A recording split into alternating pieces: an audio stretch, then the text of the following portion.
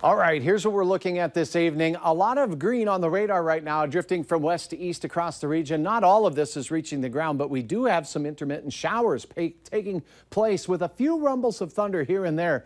Nothing severe, garden variety. And here is a look at the latest. Marshall County, Minnesota, and the Grygla area seeing a few sprinkles down towards just north of Thief River. Now, as we travel west into the Kittson County area, Kennedy, Donaldson, all the way out towards Karlstad, seeing a soaking shower. These are drifting to the east at around 25 to 35 miles per hour, and one shower passing in the same path as the next. So some persistent showers in some of these areas, with the flow being from west to east. Here's a look at Cavalier. Rumble of thunder in your area.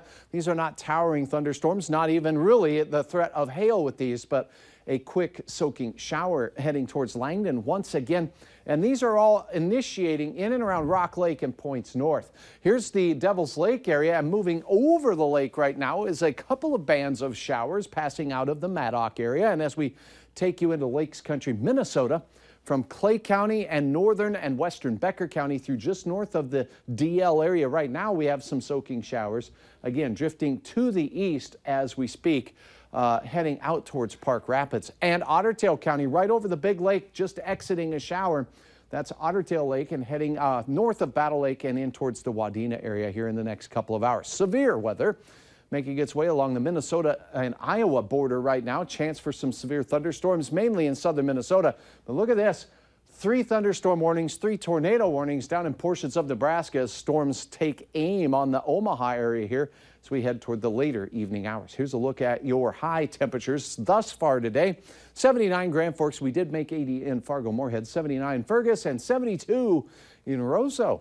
Here's a look at the Skycam live shot right now. We do have those high clouds, no showers threatening to move in from the west. That's the direction they're coming from. 77 degrees, wind from the south-southwest at 10.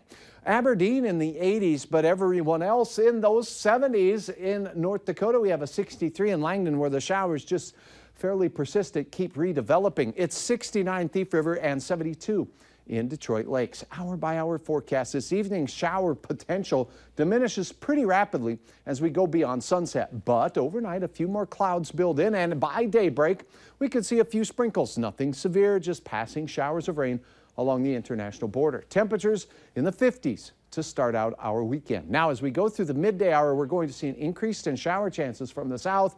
And look at this, everyone with a chance of hit and miss showers passing through. Winds from the west-northwest, 15 to 25 miles per hour. It will be a cool day in the northern valley out there, with rain chances continuing until the late evening hours as we glide towards Father's Day on Sunday. So a wet Saturday between 10 a.m. and 10 p.m. A chance of hit and miss showers and storms with 70s. At best. Most of us in the 60s throughout the better part of the weekend. A few 70s here and there across the valley. Showers a good bet on your Saturday. Heading into Father's Day, though, whether you're fishing or golfing, it looks like temperatures will generally be in the 60s across the board. Take a look at this Nick Rail photograph of the tree there with a few clouds dancing around. Wilkin County, Minnesota. A backroad sunset indeed. Now, a look at your planning forecast. Rain, best chances Saturday, hit and miss on Father's Day itself, but cooler with most areas in the 60s. And next week, we return to seasonable weather in the upper 70s. Nothing too hot, hit and miss showers. That'll be okay with 70. Indeed. Right? Yeah, it's cool. Thank you. Yes.